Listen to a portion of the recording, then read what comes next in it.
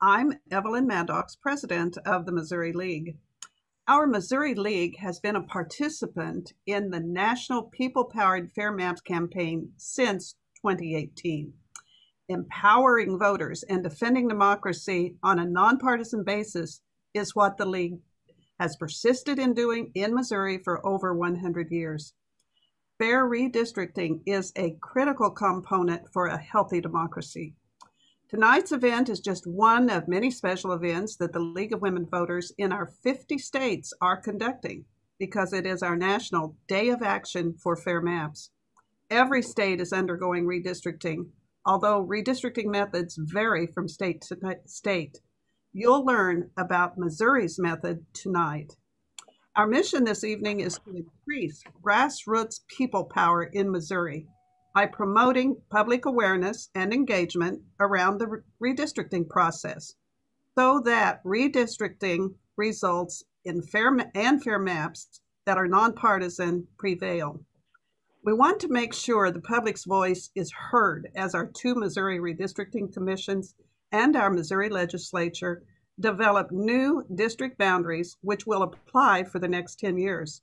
You'll learn more tonight about how that process works and about, about the risk of gerrymandering that can create districts that unfairly advantage or disadvantage a political party. There will be time for a Q&A following the presentation. We want to thank Sharon Schneeberger, our state committee chair, and Jean Dugan, our executive director, for leading the Fair Maps campaign in Missouri.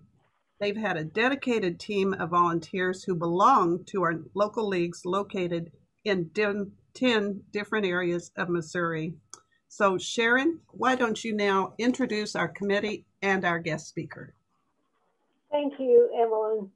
It is indeed my pleasure to highlight the efforts and the names of the committee members. It is wonderful to work with people who are caring and follow through. We have a big job though, and we need you too. But the committee members are from Moberly, Nancy Copenhaver, from Southwest Missouri, Joan Gentry, from Kansas City, Mary Lindsay, from the Metro St. Louis, Joan Hubbard, Jean Kendall, Nancy Price, Jennifer Rushing, Nancy Thompson, from Columbia, Boone County, Marilyn McLeod, Carol Schreiber, and myself. And of course, ex officio on our committee is Jean Maddox, our state president, and Jean Dugan, the executive director who helps us with all of this infrastructure. So now I get to introduce our speaker. We're very pleased to have with us this evening and to share with all of us her expertise. Sharon Galway Jones is an attorney and a policy professional in Missouri. She advocates on behalf of her clients in the Missouri legislature and has been doing this since 2002. Her specialty is working with advocacy groups to make their voices heard, especially when their issue is unpopular in the legislature. She's written multiple articles for professional publications and is a frequent speaker on issues of advocacy and legal strategy. Sharon earned her Juris Doctorate from the University of Missouri-Columbia School of Law in 2012, while working as the Director of Government Relations for the Missouri Association of Trial Attorneys. Every year since 2013, she has been on the Missouri Times 100 People to Know list. She resides in Columbia, Missouri, and we are really pleased that she has chosen to share her expertise and her time with us now. Great, thanks. Can everyone hear me okay? I can't tell if I am part of the group mute. Good. So thank you so much, Sharon, and thank you for the invitation. I was part of the Clean Missouri campaign, both the first and the second time. And I know that internally, we always really value the League of Women Voters and the people power that you all bring to the table for sure. So I'm really happy to be able to tell you how you can take that into this next phase of what is really the same project, which is trying to get fair maps in Missouri for the next 10 years. So I have put together a little presentation because I can't help but do that. So let's see if I can make this screen share work correctly. Perfect. Oh, no, that's not. Okay, can everyone see a PowerPoint? Yes. Great. So when I was asked to do this, I thought, well, what do I really need to share with you all that you won't already know? And the real question on everyone's mind, I think, is, can we stop this thing? So I wanted to answer 3 questions within that question, which is, what do we mean when we say gerrymandering? How is this next year's process going to be any different? And what can we all do to be a part of it? I'm going to try to answer those. And I know that there's time for Q&A at the end. So please, I have a tendency to sometimes use jargon. If there's something I say that you don't understand, feel free to either interrupt or save it for when we get to Q&A, and I will go back and explain more. So first, what do we mean when we say gerrymandering? For those of you who don't know, the term actually comes from Governor Elbridge Gerry. I don't know why we pronounce it differently, but we do. So he was the governor of Massachusetts in the 1800s. And the term was invented by the Boston Globe, who was critical of a map that he had signed. And supposedly he also didn't like the way that these districts turned out. But he had drawn or signed the bill that gave this really weird district that wrapped all the way around a bunch of others and created what the Boston Globe thought looked like a very scary salamander. So they came up with the name gerrymandering. Unfortunately, his efforts worked, which is probably why it stuck. And he managed to overturn the Federalist Senate, or the Federalist control of the state Senate, by drawing this weird district and coming up with a new electoral result. So that's what we mean when we say gerrymandering, that a district or multiple districts have been drawn to achieve a specific result. In a perfect map for legislative map, you would have the statewide vote match the division of the legislature. So if you've got a 55-45 statewide vote in favor of a party, the legislature would look about the same way, pretty evenly divided. Gerrymandering has been used to make sure that that doesn't happen and that one party over another has an unfair advantage within the legislature. It has also been used historically to suppress racial and language communities and prevent them from having a strong voice in the legislature. The real problem with this is that the people in those districts no longer have an incentive to listen to the will of their voters or vote the way their district does. The only people they need to care about are the party leadership and their donors, because everything is about not getting a primary, making sure that you've got money in your bank account to play in political leadership races, things like that. So when the legislators are no longer accountable to the voters, we end up with the mess that we have in the Missouri legislature this year, for example, where they are just flat out refusing to fund constitutionally mandated programs like Medicaid. It's not the only one, but that's not what this talk is about tonight. So I'm not going to run down that rabbit trail. So the way we determine whether or not a map is fair is through a partisan fairness score, which is also called an efficiency gap. There's a ton of math involved. I'm not great at math, so I just created this little example so we can run through it and you can see sort of what you're looking for. How you get to what the efficiency gap is by calculating each party's wasted votes. It's an unfortunate term, but what it means is every vote that is in excess of what you needed to win, and every vote that was cast for a losing candidate. The efficiency gap is based on your entire map, not just each individual district. And that was a big thing that we had to keep explaining over and over through both of the clean campaigns. We're not trying to get to 50-50 districts. We're trying to get to an overall map that matches a statewide vote. So again, this is one way that you do that. Generally, fair scores are going to be under 7%. This example is a little bit skewed because there are only 5 districts in it. But if you look at this little chart that I've made, you've got 5 districts and the D's and the R's are listed out there. You can see that you've got 2 Democratic districts and 3 Republican districts across the map as a whole. So again, how you get to those wasted vote scores is the Democrats only needed 51 votes to win. So 29? Yeah, 24 of their votes were wasted. You subtract those from the Republican wasted votes, which were 25, and you get to 1 net wasted vote for Republicans. Then you do that across each of these districts to get your net wasted votes in each district. Then what you do is you add up each party's wasted votes and see what that net result is.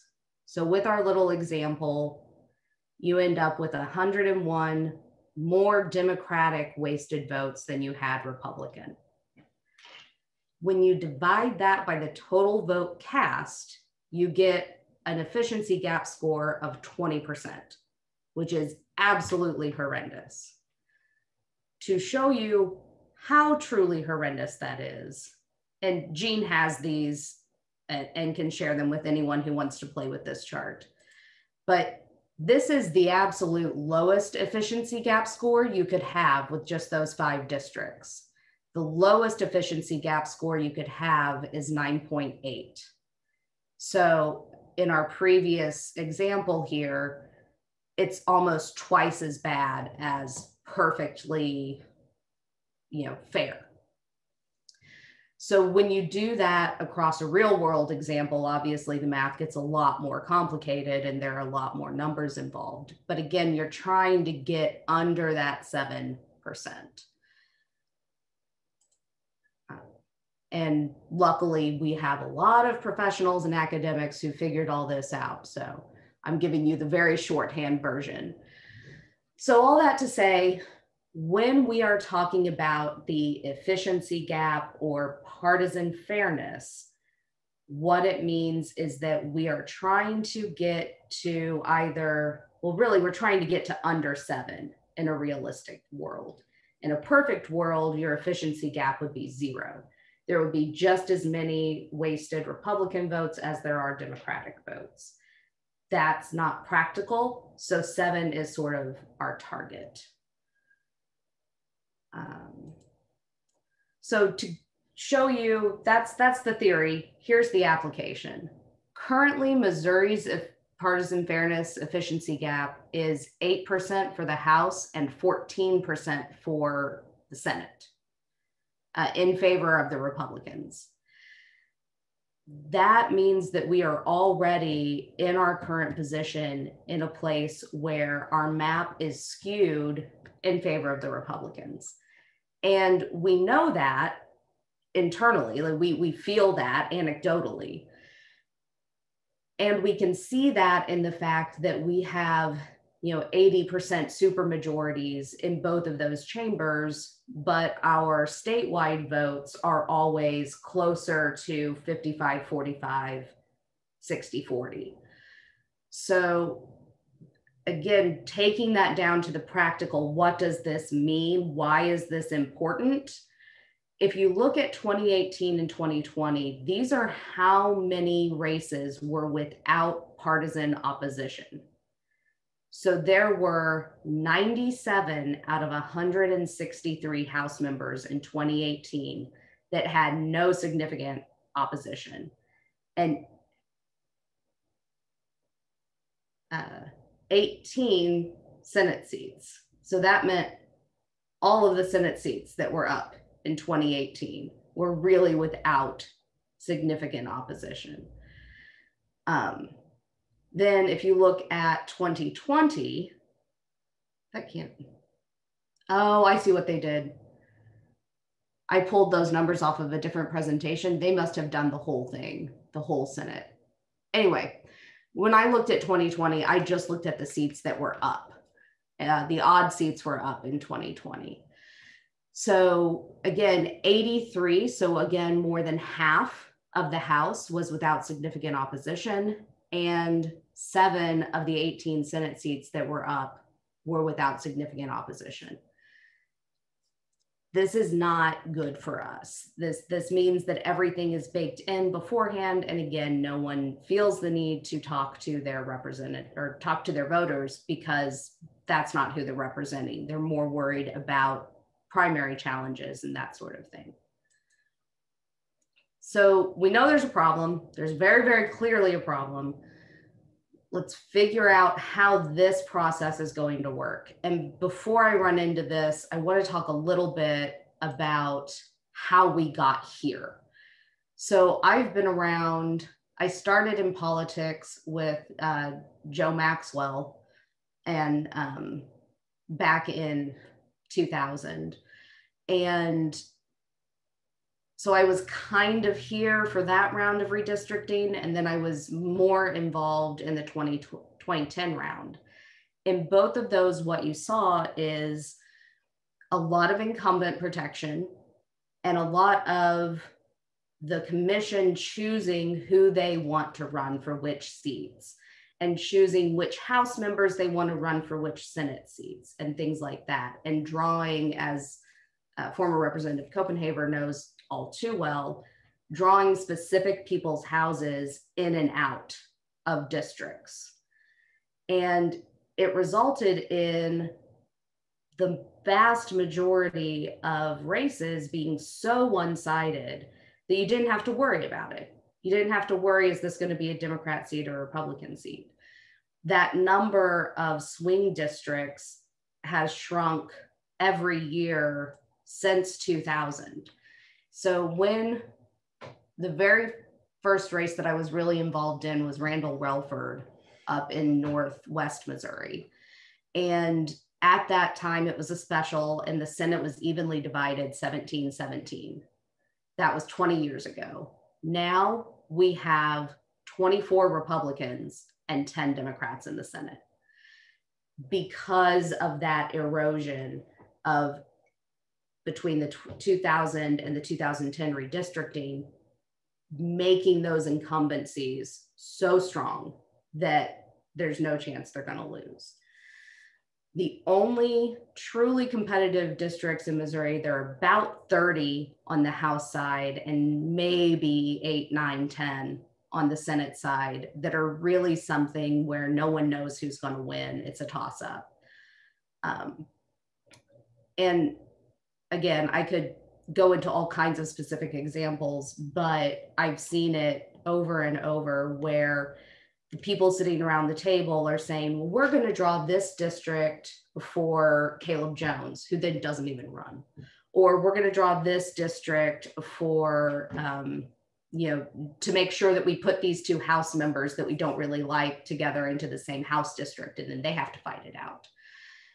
We're trying to get away from that.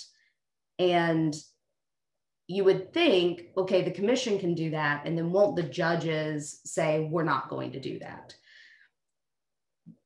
Yes, except that the judges tend to look at the two maps that they've been given and make a few adjustments and come to something that's fair-ish. They don't generally redraw the map, and the only data they are given in these last couple of rounds has been from those commissions and the state demographer. So let's talk about how we can fix that through this new process. It's not as good as Clean Missouri, but it's probably better because we do have some criteria. So let's start with that. The first thing that's different is criteria. Prior to this year, the only criteria was as equal population as possible, and it needs to be contiguous and compact. And you use, which is still a state employee who's not the same as the nonpartisan demographer, but you use the state demographer to pull your data and make sure your maps are right-ish. In 2020, excuse me, 2020, we've got a lot more criteria. They flipped the Clean Missouri criteria on its head, but again, there is still some criteria. So we need equal population. They threw in there one person, one vote, which we think they are going to try to use to play games. And it has to be within a pretty small deviation. This deviation, for some context, is so very low that the only state that comes even close to that is Wyoming, where everybody lives in one area and the rest of it is empty. Excuse me. So this equal population, one person, one vote, and the very small deviation is definitely going to cause some challenges that I don't think were necessarily anticipated, in addition to the ones that they were expecting. Then there are some racial community protections. They are fairly weak. They are probably weaker in reality than the Voting Rights Act. But as long as the Voting Rights Act is in place, it trumps what is in our Constitution. So for whatever that's worth, there is some protection there. The districts still need to be compact. There's a preference for geometric shapes. And then you need to keep political subdivisions intact as much as possible. Then they put in the partisan fairness and competitiveness. So that score we were talking about with efficiency gap is still something that needs to be considered. It's just at the end of the list. You all may remember the way Clean Missouri went. It was equal population based on total population, stronger racial community protections, then partisan fairness, then political subdivisions, then compactness. But again, they're all still there. And we do still have a state demographer who's just a regular state employee with some demographics and mapping education. The commissions are a little bit different this year. So in 2010 and earlier, House Commission was all nominated by congressional district committees. Senate Commission was all nominated by the state party. There were 16 on the House and 10 on the Senate. This year, we've made them larger and made the nominations come from a combined congressional district committee and state party committee process for both commissions. So those meetings are getting ready to happen, but the nominations, each party needs to nominate 21 people for each commission. So that's a total of 42 names. And from those, the governor will pick 20 members for each commission to serve. So it's a lot bigger, and I'm not really sure how that is going to work. I'm a little surprised they didn't make it an odd number, but I suppose I'm happy that they didn't, because that would have meant probably an extra Republican on each. The timeline is pretty unchanged, except for the fact that we're starting 4 months late. So the commissions will have to be appointed by July 26th. The original census data was handed down last Monday, so that's April 26th. So that's the date that everything is based off of. So commissions will be appointed by July 26th. They have to set up all their rules and put out their public meeting schedule no later than August 12th. Then they've got essentially 5 months to draft a map and make it public. During those 5 months, they may or may not have public hearings and may or may not take public input.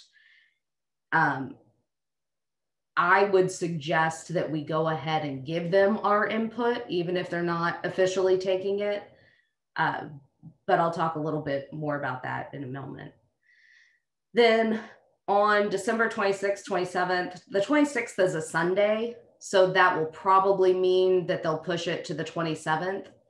The draft map is made public, and then they have 15 days to have public hearings on that map and officially take input.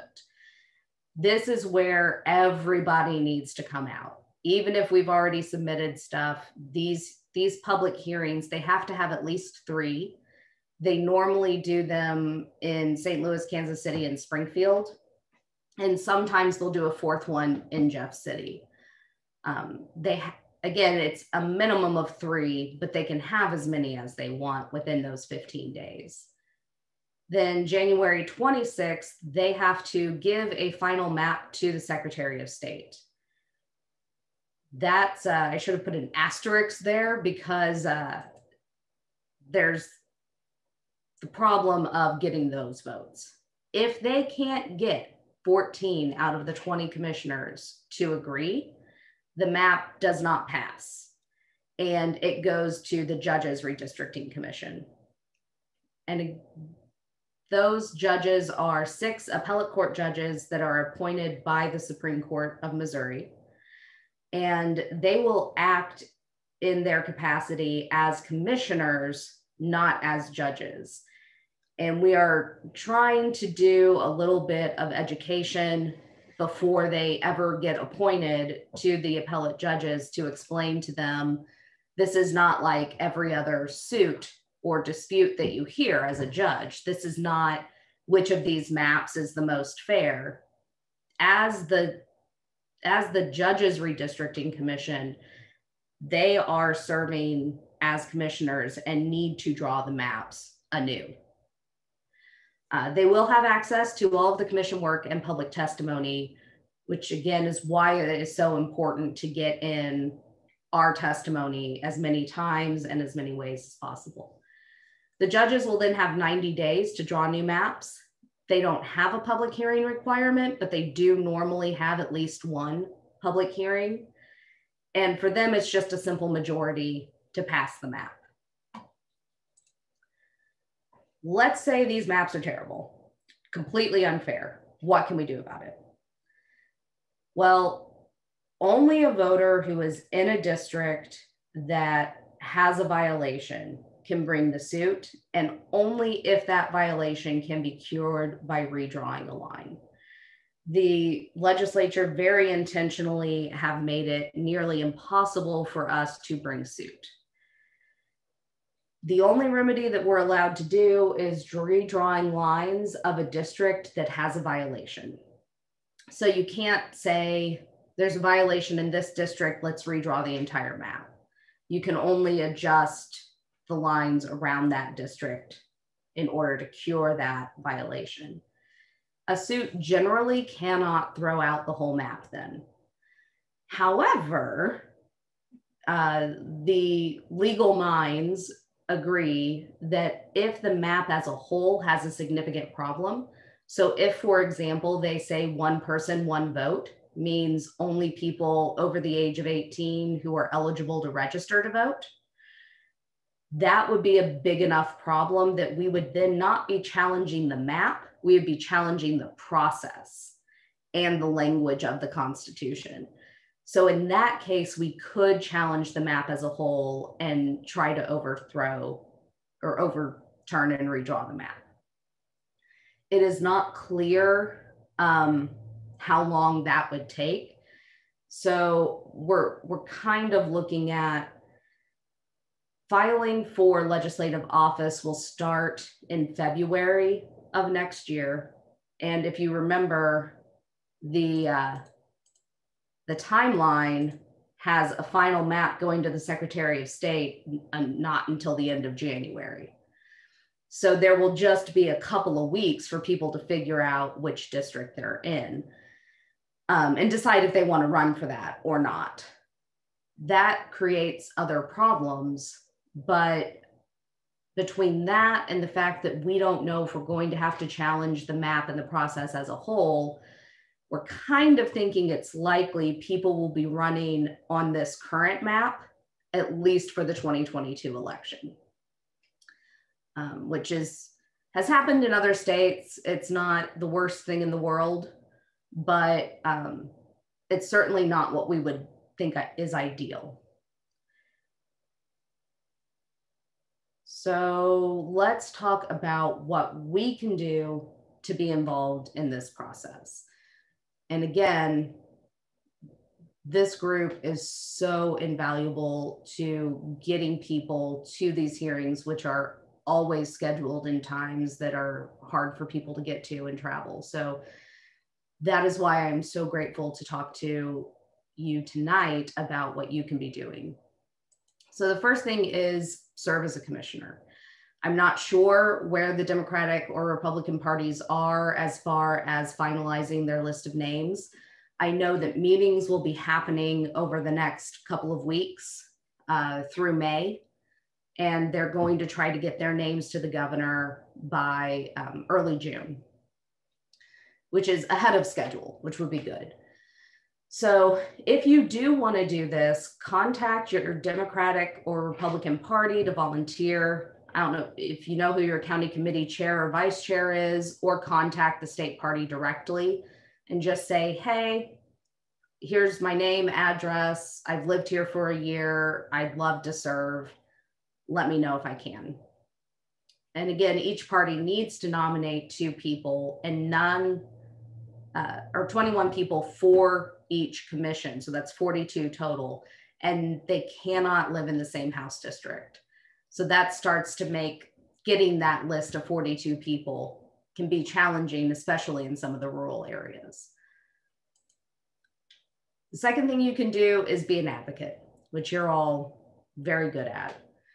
We need to start contacting the commissioners when they're nominated and make a couple of suggestions. First, that they tell us more than they have to, that they go above and beyond when it comes to transparency and share the data as they're working with it.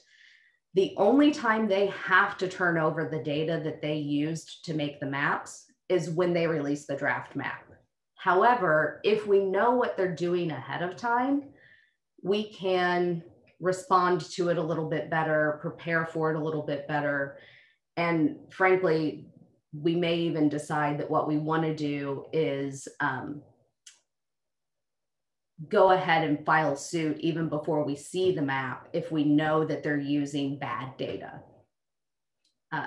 Again, advocate for more public meetings than the minimum 3. Advocate that they start having them earlier, things like that. Just trying to get that transparency about the map drawing process. And then finally, when you're talking to them, talk about fairness as opposed to incumbent protection. Talk about communities as opposed to geographic boundaries.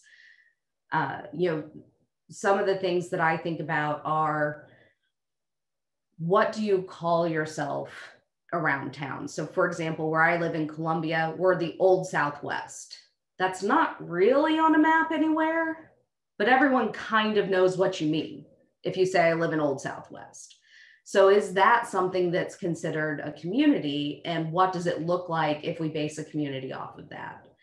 Or, what would it look like if, my parents actually live in Marshfield, Missouri, but if they're out of the state, they just say they live in Springfield. So does that mean that they should be more of that kind of, is that part of the community? So does that mean that Webster and Greene should be a Senate district? That sort of thing. Talking about that as opposed to just where's the river, where's the county line, where's the city boundary, things of that nature.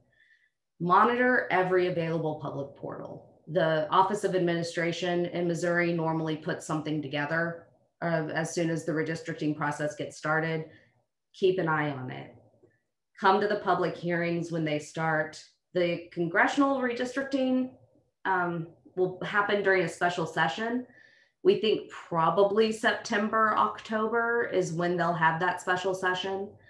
The House Congressional Redistricting Committee had meetings while they were in town for regular legislative session and heard from different sitting Congress people and other experts, I guess you would call them, just sort of theoretically talking about what the congressional map would look like.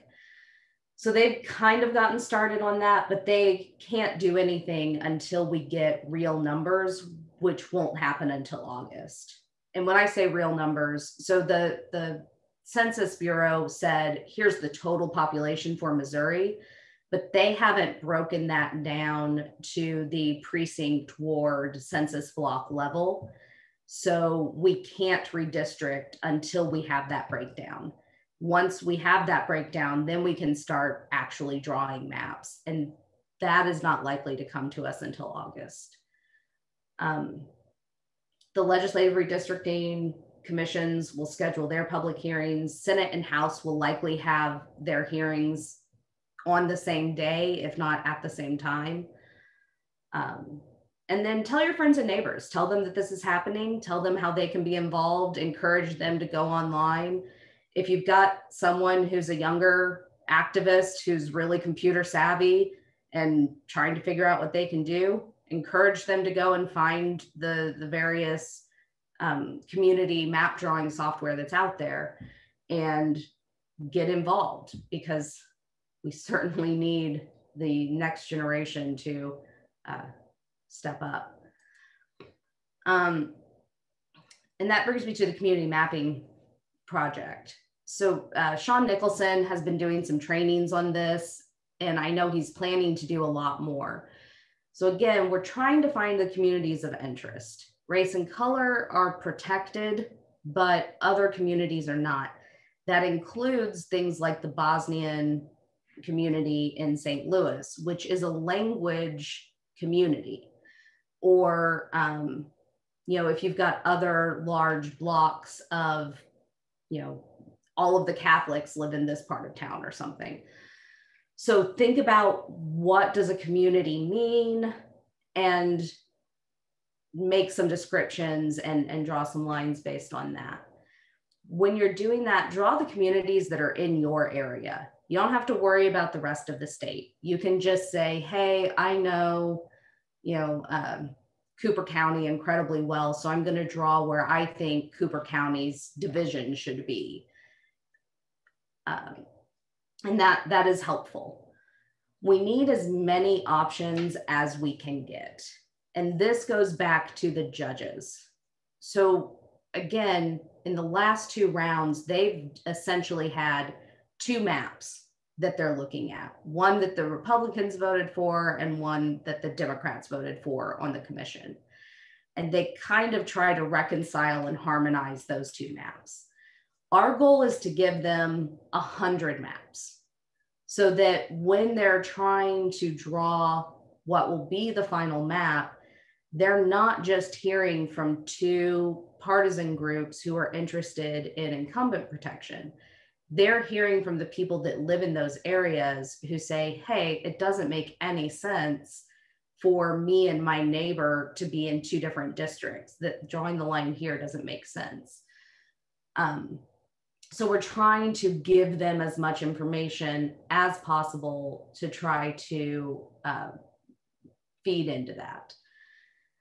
And again, Sean's very good and doing trainings, and I think he's doing one specifically for League of Women Voters shortly. So he can help you figure out how to do the drawing. So that's kind of the quick and dirty of what we're talking about and what we can do to fix it. I see a few questions. Let's see. Explain the wasted vote concept again and how it's calculated. Sure. I didn't want to run out of time. Also, Nancy is going to help moderate the questions. So just get started and she's going to help you out. Oh, great. Okay, so can people see my mouse arrow? Yes. Okay.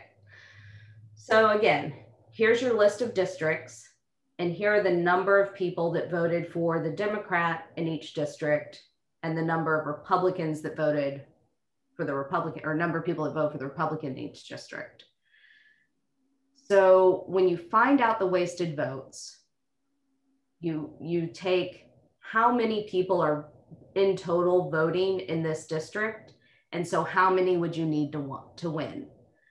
There are 100 people who are voting in each of these 5 districts, so you need 51 to win.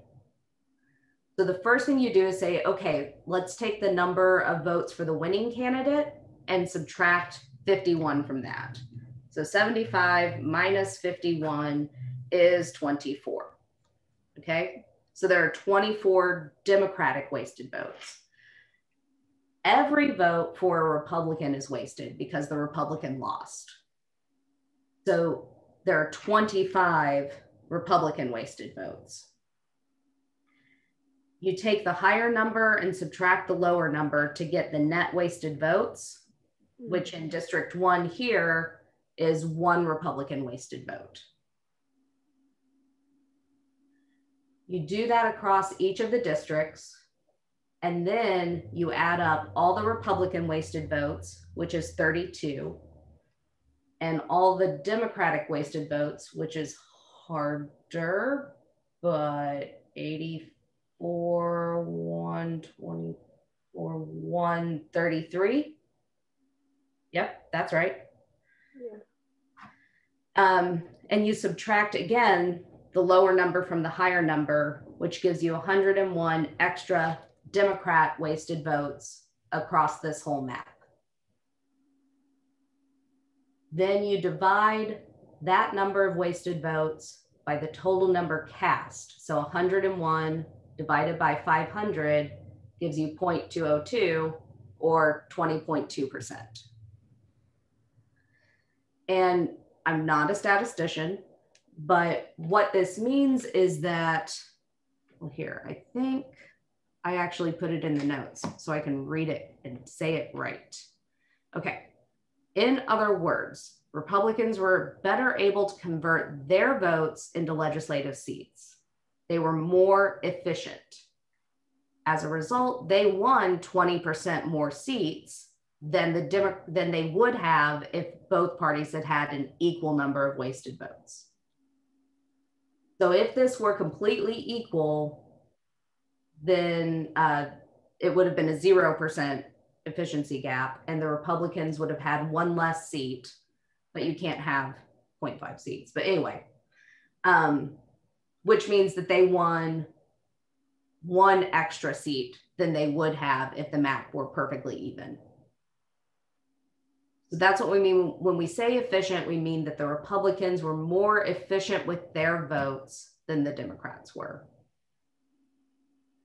And there is, so this, and I can send this to Jean, this theory is from an academic who was trying to figure out, is there a apples to apples way to look at maps in different states and say which state is doing this the best? And they came up with this math and method to do that. So I'm gonna make a note so I don't forget. Send Jean Brennan Center paper.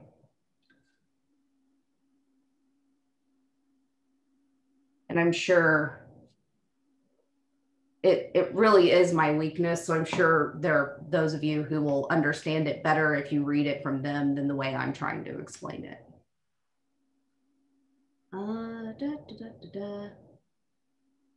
Yep, thank you to whoever put the contact information for the chairs of the parties into the chat. That's great. So your individual maps are actually available on the House and Senate websites, or let's see if I can do this without creating a bunch of technological drama. The Office of Administration in Missouri has a redistricting page. Let's see if I can find it.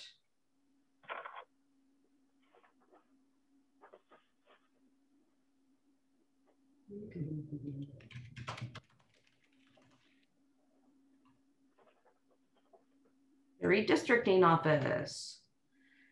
So this will be the same place that you'll go once they get started on this year's. You can see the 2010 plans are here with the archived processed information. So and again, all of this will be there as they get started in the 2020 process. So you'll see the archived plans. This is what actually came out of it. These new House districts are there. The new Senate districts are there. The list of commissioners, all of that. So all of this data is available on the OA office. And I will put that link in the chat.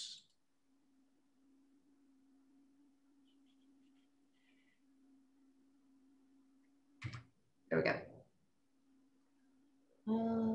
Let's see. Nancy, will you please find some questions? Sure. There's one more that was put in there that I know of, that is it possible that if things get really difficult to meet the deadlines, that A, the current districts can be used in 2022, or B, they'll move the deadline for filing further out in Missouri? Because I know different states are different. Yeah, so they could do either of those things. In order to move the deadline for filing, they would have to pass a bill either in a special session or at the very beginning of the 2022 legislative session. Don't know if you've noticed, it's not real easy for our legislature to agree on anything these days. So we suspect it will just be that the old maps will be used. And that's not an unheard of thing for states to do. And generally the courts uphold it. And what they say is you run for the district of the old map, and then you serve the district of the new map. And it ends up with some weird things. Like you may remember Harry Kennedy, who served in the Senate during the 2010 redistricting. And because they completely changed the numbering scheme, he was living in South St. Louis, but he was actually representing Franklin County, which was about 50 miles away from his house. So that's not an unusual thing to do. It's not ideal. Didn't but Senator Julie Justice do that too? Yes, she did. Yes, that's right. Number, and she was like in Callaway County, but living in Kansas City. Yep, that's right. Yep, Jolie had it happen to her too. So it's again, it's not unheard of, and it's much more likely to happen with the House districts. I think the way the Senate districts are, unless we've had some pretty major population shifts, St. Louis isn't likely to change a whole bunch, especially if they're protecting communities of color. Greene County is pretty much stuck where it's at. Boone County may get its own seat, but you know, I think you're likely to see a little bit of shift around the Senate map. The House district map will be significantly different because the districts are smaller, and so you're not having the rural problem of there's a lot of land mass and not a lot of people. But yeah, it is likely that people will be running under the old map and serving under the new map. The next question was, do you think they will activate the one person, one vote option? I do. And I'm not sure how they're going to do it. There are a variety of options, and I know that we will be considered a test case. We are the only state that has put that in the Constitution, I think. We were prior to the 2020 election, and I don't think anyone passed one in 2020. So we will definitely be the test case, and the temptation is just too large. There's no way they're not going to try to make that mean something other than total population. I also think that's the case because of a little weird thing they did where in the rest of the Constitution, when it talks about redistricting, it actually uses the word apportionment. And when it talks about apportionment, it talks about total population. When they rewrote this section of the Constitution, they took out apportionment and replaced it with redistricting, which makes me think they wanted to make sure that they could play with the idea of what does one person, one vote mean, and not have to worry about conflicts in other portions of the Constitution. So I feel pretty certain that it is not going to be a total population map. Okay, the next one would be previously data on the voter turnout was part of data included in total data used for drawing districts. Is that true this time around? It may be part of what they use. And I think they do that to make sure you don't have a weird result where, again, especially in the House districts, because they're smaller, where you don't have a weird result where you're counting the college students because that's where they answered the census, but none of them are registered there. So, Maryville, for example, you could end up with a very small number of people who are actually registered to vote in the district as compared to those who answered the census there. And if you have that, even if you're using total population, you may want to put more population into that district than you do in its neighboring districts to make up for that anomalous result. But it is usually just a double check and not actually used to draw the lines. Okay, shouldn't redistricting be done more often than 10 years due to population shifts? The reason we do it every 10 years is because that's when the official census happens. So in an ideal world, maybe, but it would be impractical to have a full census the way that we do a real census as opposed to the American Community Surveys. The American Community Surveys, for those of you who don't know, are done every year by the Census Bureau. And they are polling, basically opinion polling, where they go and invite a select number of people in an area to answer a very detailed list of questions that is everything from what job do you do to what is your gender identity and sexual orientation to, do you want to have kids to, how many hours a week do you spend caring for your elderly parents? All kinds of questions. But they do not send them to everyone everywhere, and there is no requirement for them to collect the data back. So they're not good. It's not good data to use for something that is as detail oriented as redistricting. So you would have to, double, triple the Census Bureau's budget to do a full census more than every 10 years. And you have to change the US Constitution. Yeah, I was gonna say we do it because it's mandated in the Constitution every 10 years. I do think the wording is at least every 10 years. So you could theoretically do it. But again, it would be a massive undertaking. And I don't think we could never agree to spend the money. Mm-hmm. So, all right. So another question is, this says that FAIR scores are under 7%.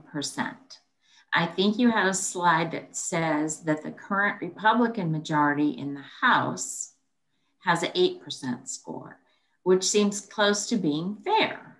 Yet, the total number of seats currently held by one party is a supermajority. Yeah, so there is, I'm going to share my screen again so you all can see this website because it is fun. There is a not-for-profit called Plan Score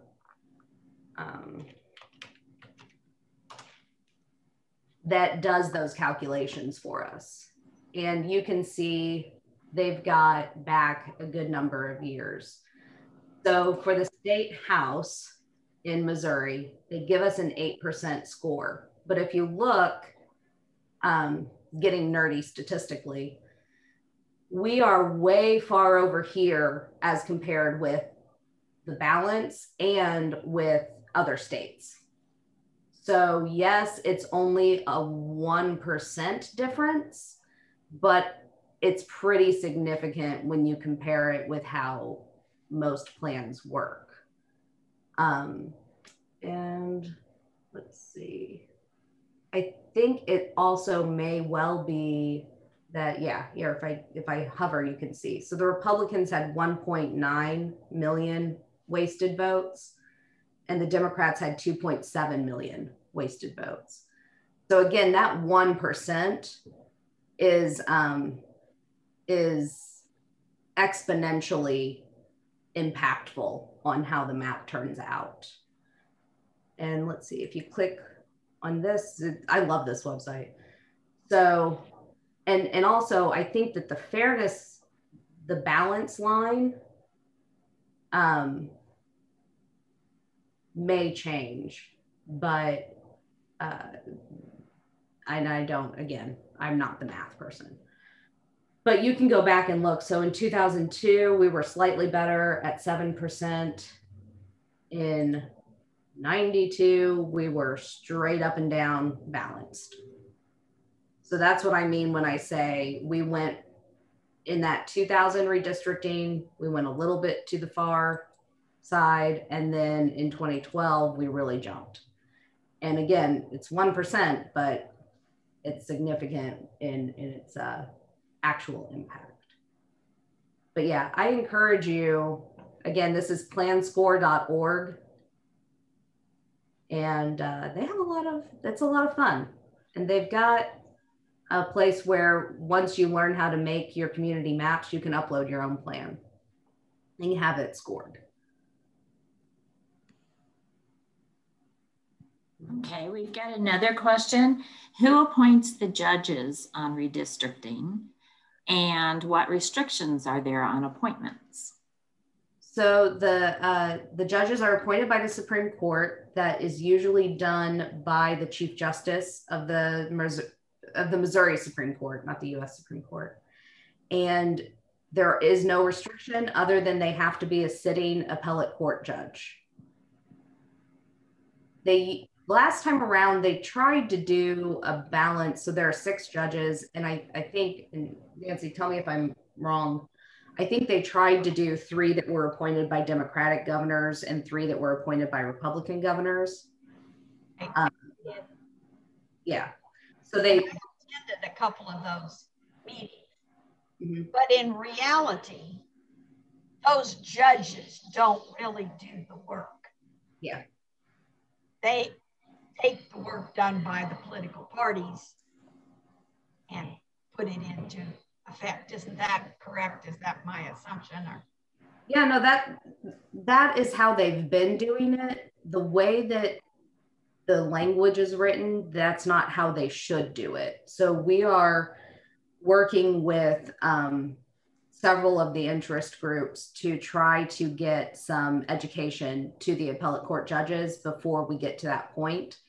So for example, we're trying to have former Supreme Court Judge Mike Wolf write a article talking about how as a judge, when you're in this role, you're not a judge anymore. You're a redistricting commissioner. You need to act like a redistricting commissioner, draw your own conclusions, draw your own map. But yeah, in the past, they've always just said, whatever, we'll figure out between these 2 parties how we're going to do something that's in the middle. So you're hopeful this year might be better. I am. And I think that it's also because it's a new section of the Constitution, because there's so much extra attention being paid to it, because there are lawsuits all around the country that have been going on for the last 10 years about redistricting. I think that the atmosphere will be a little bit different. So yeah, I'm hopeful that they'll do better than they have in the past. Then from one of our members, look at what was done in 1980 when we lost one seat due to a census count. The League of Women Voters filed suit asking the judges to redraw, and they did. But now the law is different in Missouri, right? Not for congressional. No changes were made to congressional redistricting in 2020 or 2018. So and we're not losing a seat again this year, or if we are, I've been neck deep in the legislature and missed that somehow. But no, officially we're not. Okay, officially we're not. The official word came out. We weren't supposed to. But for congressional stuff, it's its own process. It's done through the legislature. The standing to sue over that is the same as it's always been. The league could file suit, ACLU, NAACP, any of those sort of usual, or all together is more likely to happen, can file suit based on any criteria. The legislative redistricting is what we've been talking about, which is the new process with some restrictions on who can sue and why and when. Again, there's a little bit of a legal loophole there where if we're not talking about my district is wrong, if we're talking about the process used to draw the map was unfair or unconstitutional, I think we're still going to have that same standing with all of the voter protection groups to file suit on their own based on the criteria of unconstitutional data. So if they try to use citizen voting age instead of total population, where will they find the data? That's where we get back to the Census Bureau's American Community Survey. So if they go to citizen voting age, first of all, in the census, what they will do is they will statistically look at the American Community Survey, they will look at the actual census data, and they will have people who do very complicated math figure out, based on the last 10 years of data and what we know of people's age, where are we at? And the census data has people's age on it. So they will give a number. And the census data normally does, when we get that full data release, it will have age, immigration status, all of that in it as good hard numbers. And then it will have some of those statistical extrapolations of, well, we know that we only really get 70% response on the census. So we think that there's actually an extra 30% of people in this area. And here's what we think that 30% looks like. Or, we believe based on the community survey and immigration records and everything else that you actually have a really high population of undocumented residents who didn't answer the census. So we're going to give this area, they divide everything up by census block. So we're going to give these census blocks a boost because we think there are actually more people there who didn't respond. And those numbers are where you kind of get into your squishy one person, one vote. What does that look like? But that they get all of their data from the Census Bureau. The question is just, and that's why the fight over whether or not immigration status was included in the census itself was such a tough and important fight. If it had been included as just a straight up question on the census, that would have likely depressed the answers even more, which would have led to there having to be more math done to try to get to full numbers, as opposed to just saying, this is what the census says. So yeah, the Census Bureau will release all kinds of statistics. And that's where you also end up getting numbers like how many people live on a farm in Missouri? How many cows are there in Missouri? All that kind of weird stuff. All of that will come from the Census Bureau. It's just a matter of how high of a quality data set is it, but it all comes from the same place. So Nancy, do you have one more question and we will close our questions? Let's see.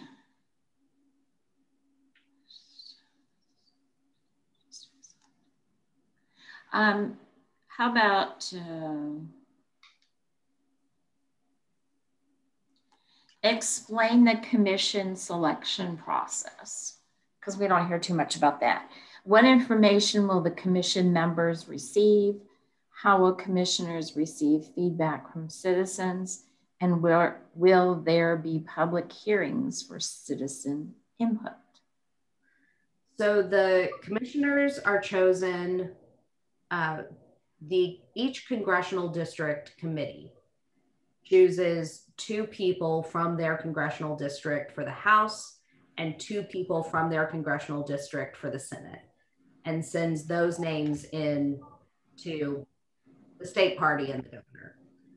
The state party then has to choose 5 people for the House and 5 people for the Senate from statewide.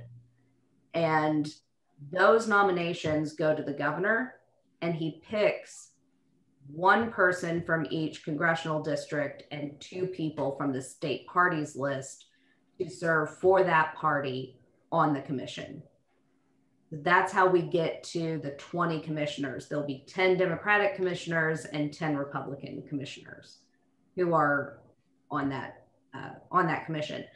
And the parties, I know the Democratic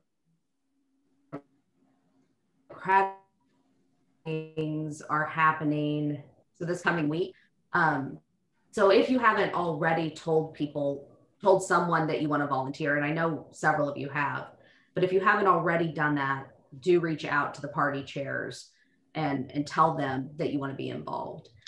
And then as far as the information that they get and the structure of all of that, there will be that Office of Administration portal on redistricting is the public portal for the commissions. The information that they get will flow through the Office of Administration and specifically the state demographer, who again has always been a state employee, and it's been the same person for 15 years, I think. But they will get all of their information from the Office of Administration, and they will put anything that they're putting out publicly on that redistricting page. They have to have at least 3 meetings after they release the draft maps. They can have more meetings than that. They can have them earlier than that. They can have them throughout the process. But the minimum that they have to do is in the 15 days after they release the draft maps, they have to have at least 3 public meetings. All of that will be determined during their organizational meeting, which happens in August. Okay, and then lastly, I would like to thank you very much for coming and enlightening this sometimes dull, but not tonight, and often confusing topic. You've done a great job with it.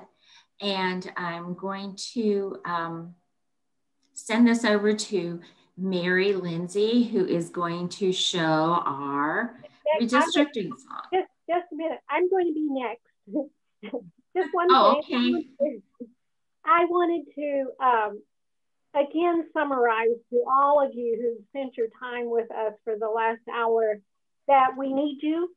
And again, the 3 things that Sharon Jones challenged us to do was to serve as commissioners, volunteer, advocate for fair maps, and participate in the community mapping project. And you're going to continue to hear things from us. And if your league wants more information, please contact any one of us. We are trying our best to think of all sorts of ways we can support you and provide you with more information and information that you can take and use. We do appreciate Sharon Jones, and she doesn't know it, but we will continue to contact her as we go along to get some really expertise and helpful guidance. And we know that there are a few leagues that are still doing things in this regard. Mary has one announcement about Kansas City, and then she will start the finale.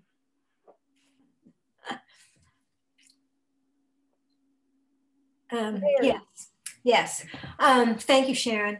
Yes, it was a great talk, and I'm certainly happy that I got to be here for it.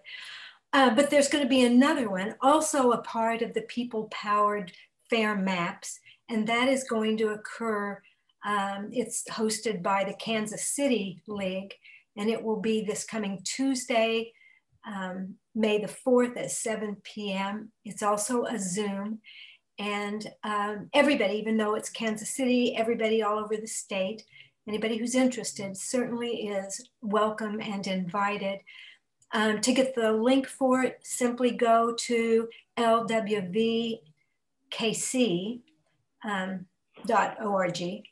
Go to the calendar and look at May 4th and 7 p.m. and there it will be. And if you click on that, then you can sign up to receive the link. And now I think without further ado, we're going to send things off with a brand new, this is the first time it's been played, a song.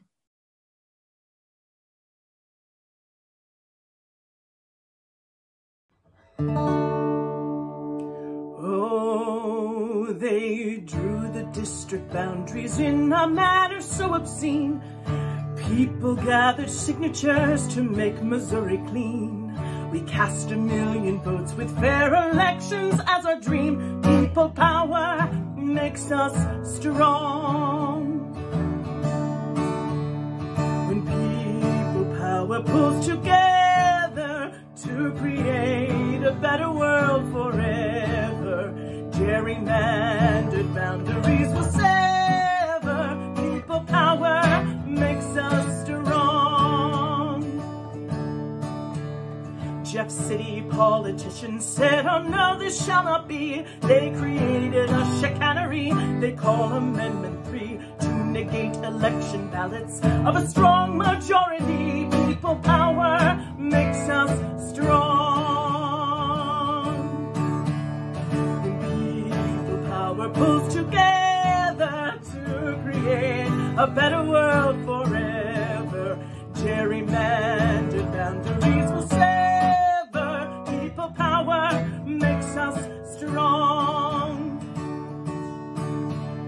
With power we are fighting to protect democracy from redistricting shenanigans, unfair skullduggery. Fair and free elections will depend on you and me. People power makes us strong. When people power pulls together to create a better world forever, gerrymandered boundaries will sever. People power makes us strong. Oh, when people power pulls together to create a better world forever, gerrymandered boundaries will sever. People power